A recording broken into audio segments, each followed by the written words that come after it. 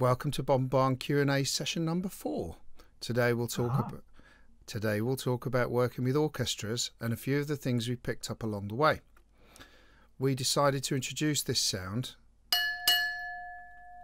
to point out the end of the time for each answer, because basically we get a bit too waffly in these, and we thought that our videos should be analogous to a miniskirt.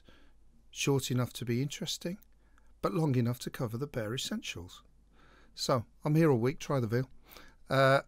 Anyway, hope you're okay with that. Oh no, yeah, where's the drum? Anyway, hope you're alright with that.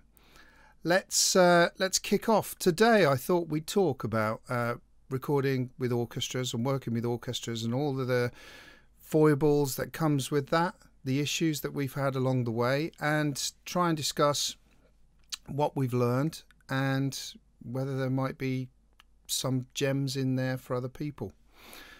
So first of all, working with orchestras. So the first thing I thought to discuss was about you need a team of people. That's the first thing we discovered right from the get-go, and we were very lucky that we met James Fitzpatrick, and he was our orchestral fixer right from day one, and he really filled in a lot of the gaps.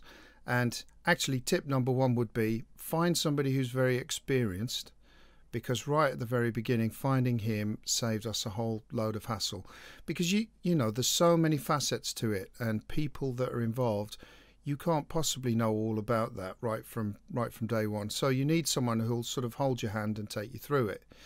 And in the end, you know, we needed, so he was the fixer. We needed an orchestrator, a copyist, a translator. There's an orchestral manager, and I'm not even sure I still know what the orchestral manager does. Do you know, Barn? They manage the orchestra. And they take money off us. In reality, that means that they actually, they keep the players in check and everything else, and they make sure that everyone's arriving at a certain time, and they know what then everyone's, who's playing in each session and everything else. I mean, I think it might be actually, before I'm going to dive in and say, you might want to explain what a fixer is. A fixer? Well, he's kind of the guy that does everything for us, really. I mean, he introduced us to our orchestrator. He arranges for the musicians to arrive at the allotted time. And, you tell him how many players you want in the string section, the brass section, and so on. And he books the best players that are available at the time. And if somebody's not around, then he finds an alternative so that on the day, you've got the right number of people sitting in the right number of chairs. He organises the booking of the studio. In our case, the translator. He also organises copying. That is, when you send all the scores through to people, that they extract all the individual parts. So violin 1, violin 2, violas, cellos, double bass, etc. And then they print out the right number of copies for each of the desks. So it's a very, very involved process. And, I wouldn't want to micromanage all of that. And the fixer kind of handles all of that for us. So it takes a lot of the worry out, because our guy, James Fitzpatrick, is a very safe pair of hands, deals with that for us. I'm going to give him a better name. I think he should be a concierge. Concierge? Yeah, actually, maybe that works. I mean, the term fixer actually is a shorthand for orchestral contractor. But it just got shortened. I don't know why it got shortened to fixer. I suppose because, as you say, that's what he does. He just fixes everything for you and gets it out of your hair. I think I'm going to dive in and say a couple of things here. One, I suppose because our background is in games, and in fact, obviously, when we got our first live orchestral gig, it was for a game. At that point, we'd spent many years, I think for me 12 and I think Bob 6, doing everything ourselves. And so what we were expecting to do was to do it all ourselves and carry on. In fact, working out how we would get the MIDI produced for each of the players, and we would have done it ourselves. And it wasn't until I think Michael Price actually and James Bates suggested, no, we need a posse. It's because the games industry, the mentality is you do it all yourself. And I think we would have planned on doing it on ourselves had we not been told, no, this is a whole this is a whole area of expertise don't know a great deal about, which is true. I mean, I think we had probably written 3 or 4 orchestral scores at that point, but obviously they were all programmed. And so we weren't following any rules other than the rules we made up for ourselves. We were trying to write within the confines of the orchestra, but of course I imagine we probably cheated in a fair few areas because we didn't have anything telling us otherwise. If we wanted to write 3 violin 1 parts, we could write 3 violin 1 parts. But once we got into the realms of working with the real orchestra, we had to then sort of knuckle down and work out exactly how this process works. It is indeed a machine, and the machine gets, and obviously, I mean, a lot of it is all about preparation. Whether you were recording it in Eastern Europe to save money, or you're recording it in London or wherever you're recording, it doesn't matter where you're recording it, as long as when you turn up on the day, everything is already in place. Because the one that you can say is that the most expensive part of all of this is sitting in front of an orchestra of people. Because if the score isn't right, if there's something wrong with it, you've got to fix it whilst they're all sitting there, costing hundreds of pounds an hour, maybe even thousands of pounds an hour. So the last thing you want to do is make any mistakes and make sure that whenever you turn up, what's sat in front of the conductor, what's in front of the musicians, is all just ready to go. So that doesn't matter where you record. And all these little lessons we knew nothing about. So can you test that? I mean, if you've got it all printed out and so on and so forth, do you read through them and check that through? Or do you have somebody who is experienced as an orchestrator and knows, yep, that's going to translate fine? Well, in our case, we gave the MIDI and the MP3s of what we produced to the orchestrator, who was going to be the conductor. And actually, up until recently, we relied upon what he did to be right. I mean, he never sent. I think probably up until when was the project he first sent us some stuff back, Bob? I can't remember, but it wasn't for a few years. We would literally send him off the track and the MP3 of what our mock-up sounded like, and then rely upon what he did would work when we got to the recording studio. We actually just completely handed the whole process off, and it wasn't until probably the last 5 or 6 years we actually thought maybe we should check this stuff. Because of course, I'd say one thing. He's a human being. I mean, he's a remarkable human being, our orchestrator Nick Rain, but he's a human being. Of course, little mistakes can creep in here and there. And we really should check things, because the worst nightmare is, what's that note on the cellos? It seems to be clashing with what the violas are playing in bar 3, note number 4. And oh God, I don't want to be thinking about that. I want to be sitting there thinking about how it sounds and thinking about the quality of the recording and so on. That's also, I mean, we're sort of jumping ahead, because that's one of the reasons we don't conduct, actually. Because we like to sit and hear the thing as a whole, and you can only really do that properly from the control room. I mean, many composers do conduct, but that's not something we've ever really gotten into, because I find it more useful to hear what's going down on tape. But anyway, we've gone 4 minutes there, so we probably need a ding on orchestration. I thought it was going to be a 2-minute ding, isn't it? Well, 2 minutes. I know exactly, but it's 4 minutes. So let's do a ding. And now let's go on to copying, because actually copying it's a massive area in itself that you don't really think about. I mean, you know that you need scores, and you know that the scores need preparing, and you know that Cubase or Logic Audio has a score preparation tool. So you sort of just think, I'll do all the MIDI, and then I'll just quickly run it through that and get all the scores up. It really isn't that simple. And when you do actually pull that up, you realize it doesn't have a key, it doesn't have a clef, it doesn't all the notes are not properly quantized to sit exactly where they should on the stage. It's basically completely unreadable. So it needs to be sorted out from that perspective. But there's a lot more involved even beyond that, because once you've then produced the entire score for that whole piece, there's many parts to it. And even within that, the violin 1 section's got 16 players in it, most likely. And so there's probably 4 different stands. So you need 4 copies of each page for just the violin ones. So that process, managing that process, is handled by a copying team. In our case, because we predominantly record in Prague, they handle that process for us, and it's not something we ever get involved in, and we trust them, and they've always got it right. We trust them to print the right number of copies and stick them on all the right desks in the right order on the day. And actually the order is something that the fixer also handles for us, because he also produces the session. But I think that's my 2 minutes. Anything to add to that, Barn? Okay, well, first of all, I'm not sure we really covered orchestration, because you've sort of defined copying as part of orchestration. Orchestration is, we will give orchestrator a MIDI file, so all the parts that we've written out. Unfortunately, now we've done this enough times to write the parts in theory is quite close to how they would sound by the real thing. So we're not just writing brass parts, we're writing stuff for French horns, for trombones, for trumpets, and so on and so forth. And the same with the strings. We will actually spread out the string parts and to try and work out how. So basically, over the years, our MIDI demos, our mock-ups, sound closer to the real thing. And our orchestrator will take that and reference the MIDI files, which will send them all the notes and all the data, and then they will produce a score.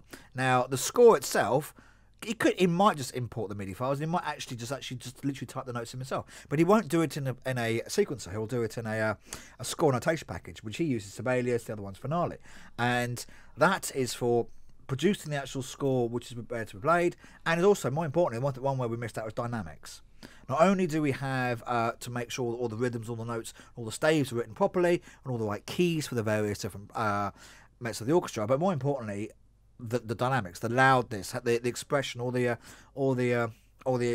expressions we're adding, whether it be crescendos, decrescendos, all your markings to describe how the notes should be played. They are all added by hand. And at the time, and then once that's produced, there is a single file. There's a Sibelius or a Finale file, which has got the master score, which has got everything for all the instruments, all choirs, but all laid out in one big score, which normally gets printed out as A3 for us. And then the copyist, they will take that Sibelius or Finale file, they will extract it, print out each part for each player. But more importantly, one thing they do, which we haven't talked about, is they will make sure that page turns, I'm not the microphone there, page turns don't happen on really awkward moments. So they'll actually don't just copy it from, they actually move the scores around in Sibelius or Finale to make sure that when the page is printed, that you're not in the middle of a really fast run and then you suddenly got to change page. So they make sure that all those things are worked out, so that the page turns happen on the most appropriate point. So yeah, that is the job of a copyist, to make sure that the scores are produced for each of the players, and obviously the right copies for each member of the orchestra, and then they will actually normally produce the master scores for us, which will be a couple of these big A3 scores. In fact, I'm going to go and get one in a minute. While Bob is shutting it, I'll go and get one. And then they'll produce little smaller master scores for anyone else sitting in the control room at the session, so they can everyone's reading through the scores to make sure that nothing's being missed, and stuff for the engineers. In the paper part, it was a tape op as well, and to make everyone's got a master's copy, so they will basically know where everything is, so that we're all, and hopefully in tandem when they hit record. Is that my 2 minutes? Have I gone over 2 minutes? Almost certainly, but at least it wasn't 25 minutes like we were doing on our last video, so that's good. There you go. That's my point on orchestration. It was all killer, no filler. Yeah, we're keeping. I like that one. That's nice, Kevin. I like it. So actually, the next thing I had on the bullet point was recording. Let's talk about him. He's just gone. I'm here. Right. Oh yeah, damn! He can still hear us. With the recording, there's not really an awful lot to say really about recording. I touched on whether to conduct or not. I mean, many composers do. It's not something that we've ever done because we like hearing the final thing. But previewing performances. Hang on 1 second, Barn. I'll just finish this and then show that. So yeah, previewing performances. I mean, of course, we want to hear it back, but often we have a lot of additional backing tracks, and we often will keep things deliberately in synth. For example, a synthesized timpani can sound very realistic these days. They've got so many parameters that you can control. You can recreate it in synth very accurately. And in that instance, I mean, why would you go and record that and add it into the mix with everything else? Because then you now no longer have the ability to separate that out. And for us, that can be very useful in the, further down the line when we're working on video games. It can be pretty useful to have a lot of the percussion or all of the percussion separately, so that you can add them in or take them out, and you've got total separation if you keep it in synth. And this can be a problem when you record everything live together in one room.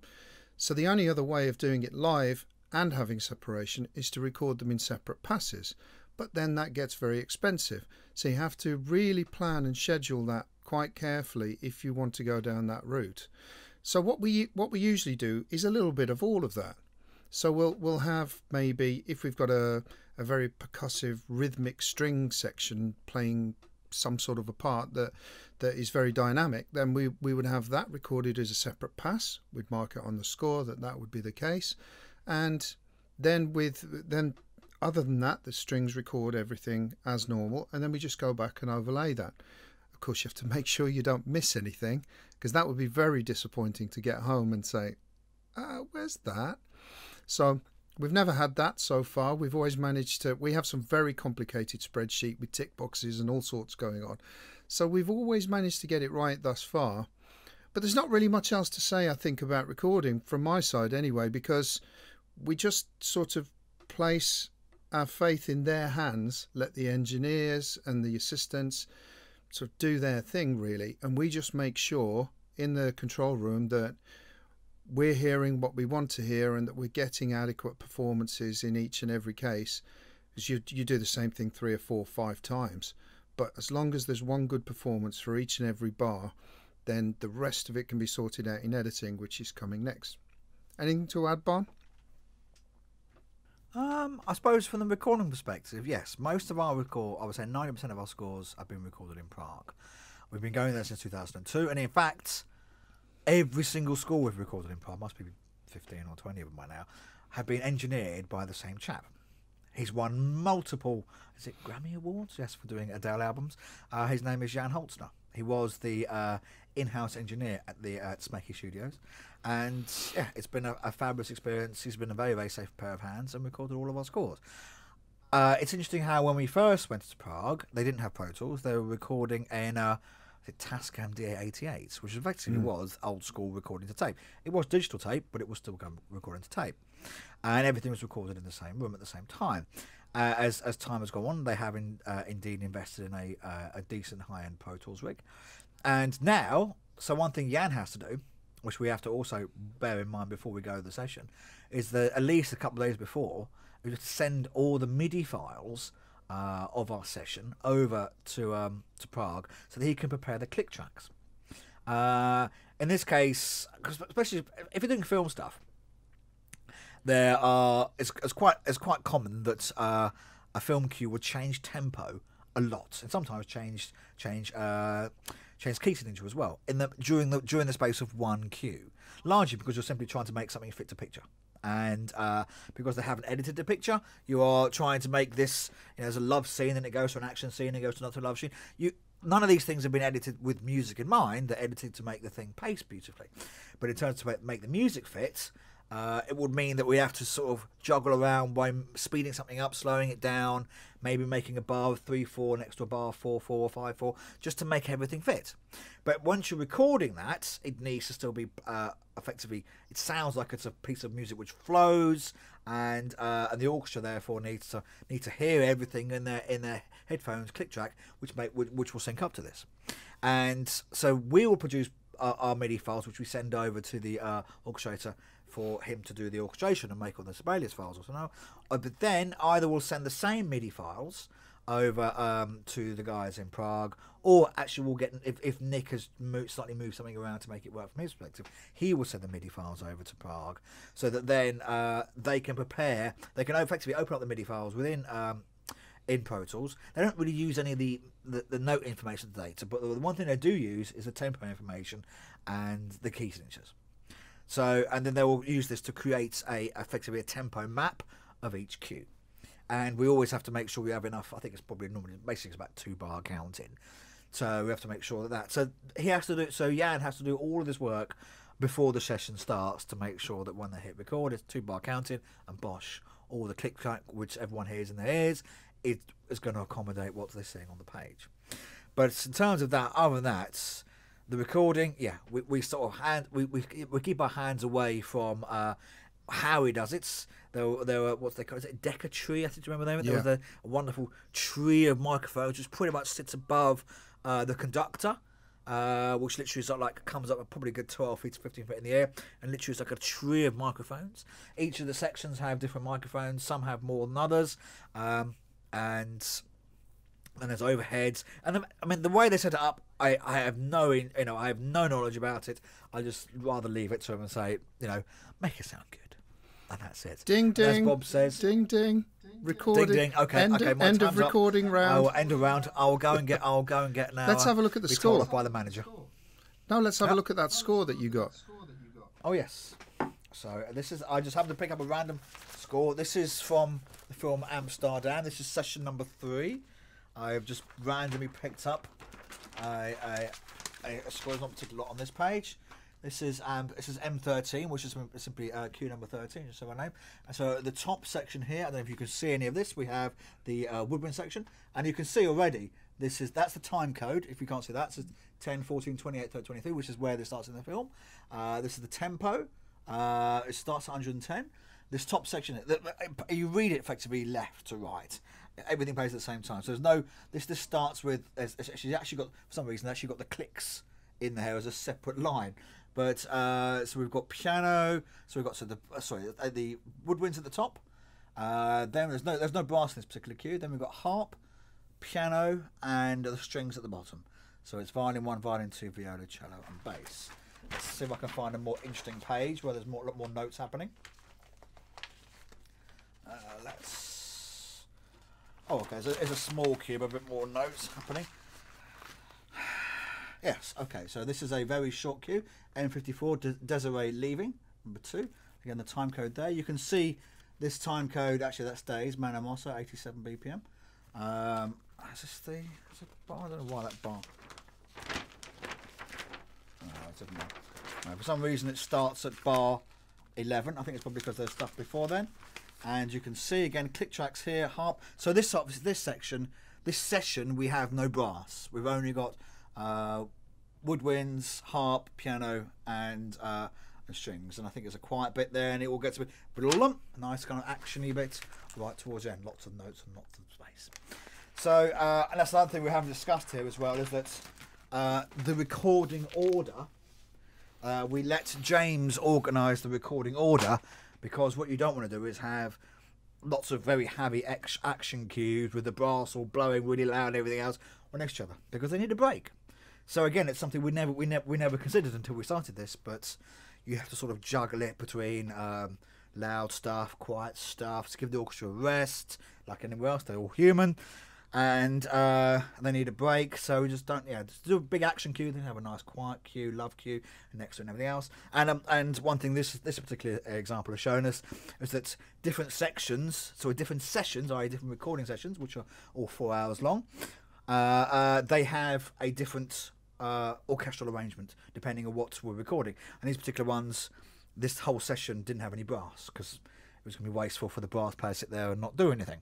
So we organised. So again, this is something which I'm sure James would have come up with, to say, well, maybe you need a session just without brass to save a bit of money there. And probably I'm sure there'll be a session later with brass, and maybe we're not without woodwind. So there's so many different elements to juggle during the recording session to make sure it all goes smoothly. 4-hour sessions. Do you get a chance to go back to the hotel and listen to what they've done already, just to make sure there's nothing missing or nothing needs changing on the fly or anything like that? Truth is, truth